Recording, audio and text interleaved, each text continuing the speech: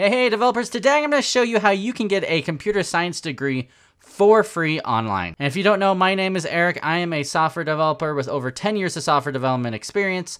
I'm also the author of Vue.js in Action. So this channel is all about software development, web development, different JavaScript frameworks, and advice for new developers. And before we get too far, let's have a quick word from our sponsor. This video is brought to you by Coursera. Now, if you're not familiar with Coursera, they're an amazing teaching platform. They have dozens and dozens of very specialized, high-quality courses. The one I want to recommend to you today is Developing Applications with Google Cloud Platform. It's basically 4 courses in one. If you look in the description below, I have a link to the course. You can actually try out for free for 7 days, so make sure you do that. Make sure you click on that link so you can learn all about creating Google Cloud apps on the Google Cloud Platform. Check it out. Thanks. Okay, so if you don't know, there's something called Massive Open Online Courses, or MOOCs for short. So basically, they're free online courses available for anyone to enroll.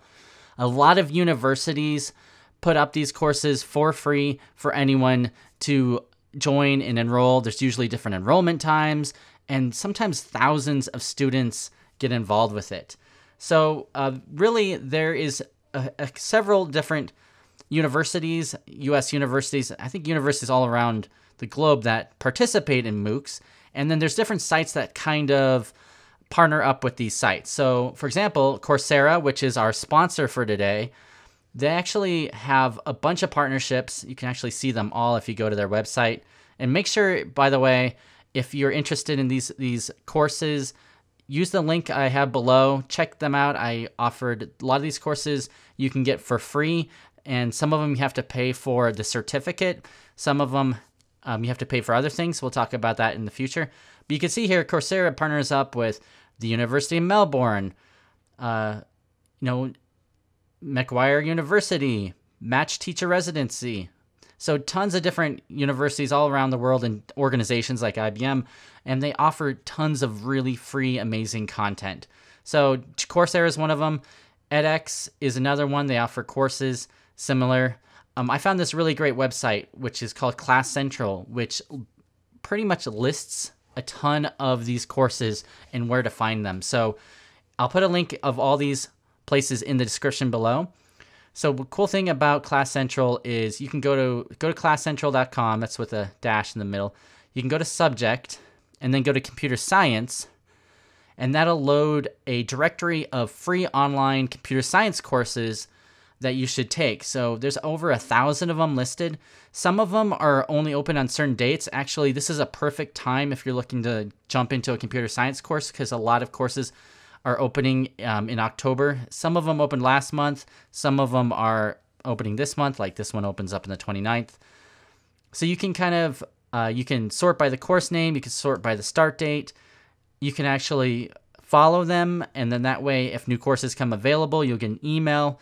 Sometimes I enroll in these courses, sometimes I finish them, sometimes I don't, but it's a really neat way of kind of keeping up with the industry. Now, these courses are usually taught at universities, so you're going to get a university-type education with it. That can be a positive thing and a negative thing, and let me explain that. So you might get a course that is taught over like 10 weeks, and each week will have like another 3 or 4 hour course, or 3 or 4 hour video. There actually might be homework due. There might actually be some online platform where you have to post things to. So it does take some dedication. In fact, if we look at one of them, like we could see here, I'm just going to go back to like Intro to Computer Science. This one's a self-paced one. But if you click on it, you see it's 12 weeks long. It's offered by Udacity, and it's free online course. So it gives you an overview of it. But it's 12 weeks long, so you're definitely going to be fed different content every week. It's not going to be very simple for you. It's going to be definitely a lot of these courses are higher level, so it's going to take a lot of effort. So you might have to put in 5 to 10 hours a week. So just keep that in mind. Also, I mentioned briefly earlier about the costs. A lot of these ones are free, but there's not. But if you actually want to get a certificate, a lot of them you have to pay for. If you actually want someone to grade your homework, you might have to pay extra for that. So it's free, as in you could probably enroll in the course and start getting the videos every week. But if you actually want to complete the course, you might actually have to pay money. And of course, if you're looking to put this type of content, build this into your resume, you probably want to pay for the certificates. So that way you can list it on your resume and then put it in your portfolio. And if anybody ever asks you about it, you'll have it. Now, this isn't of course, if you go through and take a lot of these courses, this isn't as good as going to a 4-year college where you're actually going to have a specific degree at the end of it. But I think if you're looking to learn the material, this is a great way to do it. And you can also just take one of these classes for fun throughout the year just to see how you like it. Now, one thing you could do is there is a project called the Open Source Society University, and they actually have, I believe, a few different curriculums here.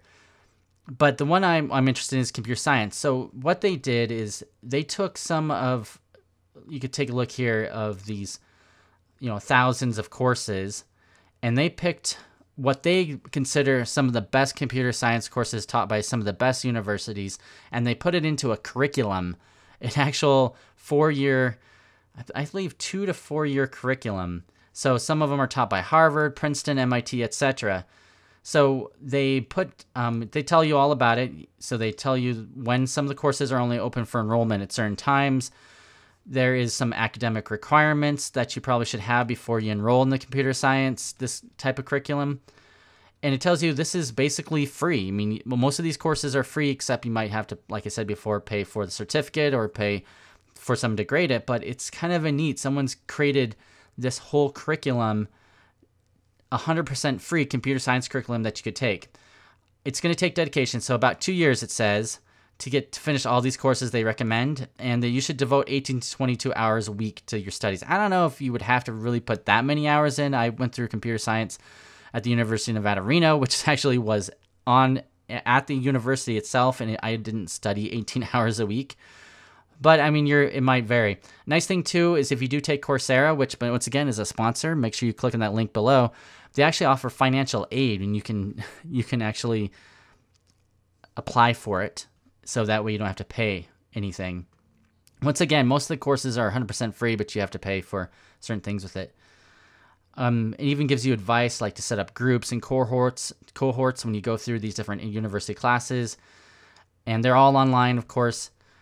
You can see here, this gives you some prerequisites.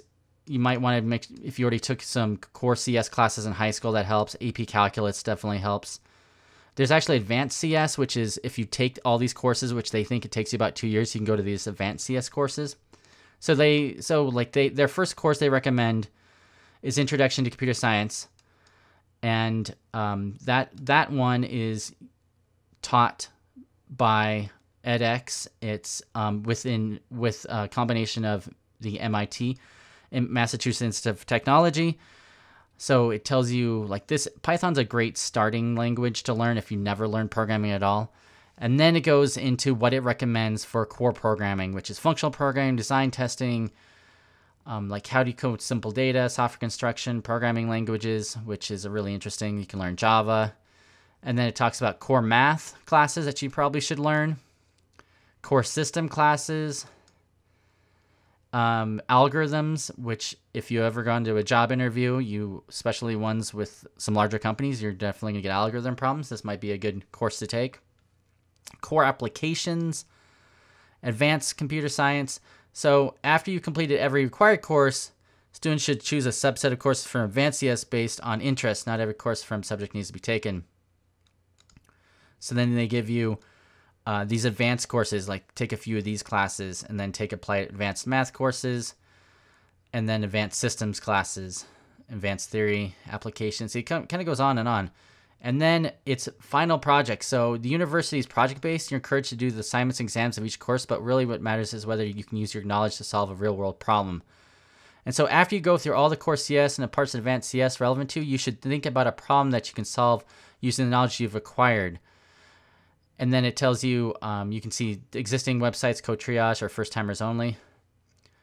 And then it talks about doing a capstone class with advanced applications.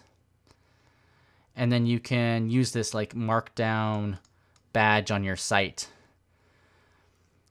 And you can even submit your project information to projects via pull request in your community channel announced to your fellow students. So there is a community channel. So after you finish this all, you can put up a project and people will evaluate it. So this is pretty interesting. They do a lot of things on there. They have channels to communicate. I would highly look into this. It's really interesting what you can do with this. And I noticed too that since it's an open source project, they have issues. People are debating which classes you should take. So occasionally they change up the classes, what they think is best in the curriculum. So this is pretty much 100% free computer science degree. You're not going to have, at the end of this, you'll have this OSS university degree, which is not going to be your same as your 4-year university degree, but I think this is a great way to learn it. And then you can definitely take the knowledge and the certificates you have, put that on your resume, and I think definitely this would help you out, especially in your interviews, and it's a lot cheaper than many colleges out there. So I want to hear what you guys think. Do you think you would ever do this open source society university, or have you ever taken an MIT MOOC or online course for free from one of these universities? Did you guys like it, not like it? If you're planning to take one, I want to know too. Let me know in the comments below if you guys think about doing that. I really appreciate that, and I like to see it. Thanks. Take care.